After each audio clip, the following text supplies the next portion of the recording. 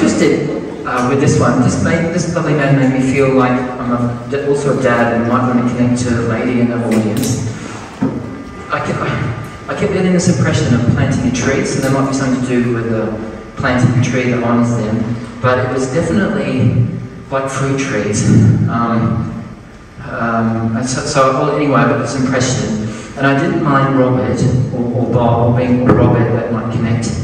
And I felt like there might be an Uncle Jimmy or James or a Jock or Jack, that's Jock, that might connect. So there's a bit of a Scottish impression.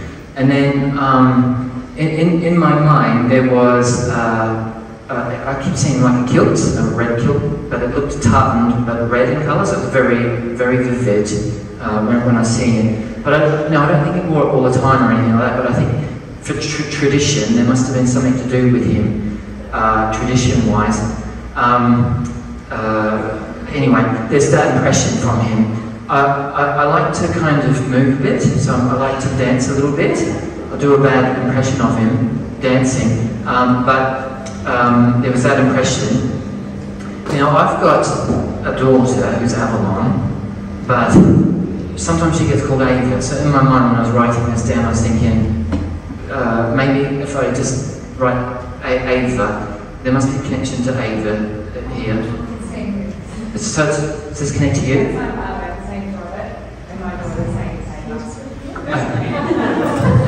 So that's okay, so you can, so Robert's your dad? My dad's name's Robert, he's from Scotland. Okay. And my daughter's name's Ava, and he was an avid health nut, loved planting fruit trees. So what's, I kept seeing a guava tree though, what's the, is it? Yeah, he lived in North Queensland, and he planted like loads of trees, and actually I planted guava for him on his birthday, the year after he died. Okay, because that's what he showed me, planted.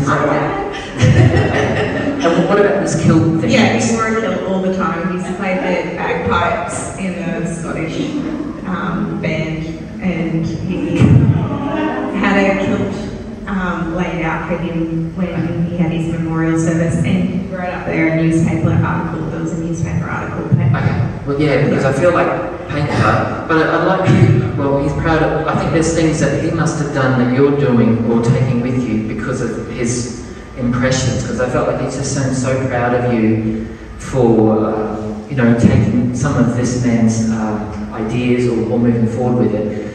I think maybe he got, what's the word, when someone is doing right about themselves and other people might have an opinion. So I feel like he was headstrong, very determined man, and didn't care what people think or thought. So he was just in his way. This is the way I believe it to be. So I think he walked the talk. Do you know what I mean? Yeah, 100%. He walked the talk. Thank you for drawing Dad. And you can, spot on, 100%. Okay, and you can really take a likeness in it? Absolutely. He loved to dance. All of the things that you wrote there was spot on. Okay, and would he have, I feel like he met his dad, right? Yeah. And I feel like he must have really missed his dad, or not always together. And any connection with overseas with him? Yeah, so Dad was born technically in England, but his father was Scottish. Okay. His mum just went over the border to have him and then moved back to Scotland. He was raised in Scotland. His dad was Scottish. Okay, and I said Jack or Jock. Any influence? Yeah, and I wanted to say William, who might be Bill now. William is his father. Okay, that's okay. Yeah. Jack. Or Jock. Sometimes with Scottish it can be Jock, Yeah, I'm not picking up on that. Okay.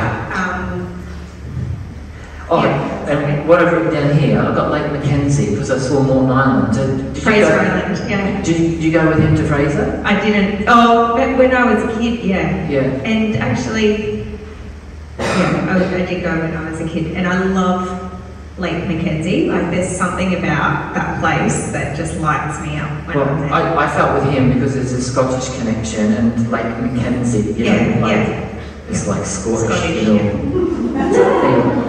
I've written here, love, also I forgot to mention, love to mum and 70th birthday or something. Is that right or not? Say again, sorry. Love to mum, 70th birthday. Yeah, that was last year. She turned 70. Okay, Yeah. so I just want to make sure, because anyway, I'm very proud. But yeah, he passed just before that in 2019. So he obviously this month's birthday. Oh, well, can you tell her that he was there and he loved it or was a big fan of her? We'll tell her. Yeah. It was hard though, I think it was hard for her, wasn't it though? She had a brave face about it, right? Yeah, they had a messy divorce and time after, before he passed, but there was still, he was the true love of her life. So. Yeah, well, and vice versa, I think. Can you let her know that it goes both ways?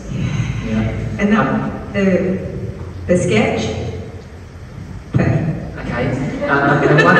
I'm hearing if I could turn back time, if I could find a way. So I feel like he's quite a character, Yeah, thank you. No problem. Please take his love. He loves you immensely. Oh, and there's got to be love to Jade. That's my daughter's name, Jade. Because we've got a girl with Jade in it, and I was feeling just impressed by him then to say Jade. Yeah. Yeah. Well, his granddaughters are Ava and Jada. Okay. Well, they were his world, I think, and so are you. Okay. Please take his love. Yeah. Okay. Cool. All right. Thank you.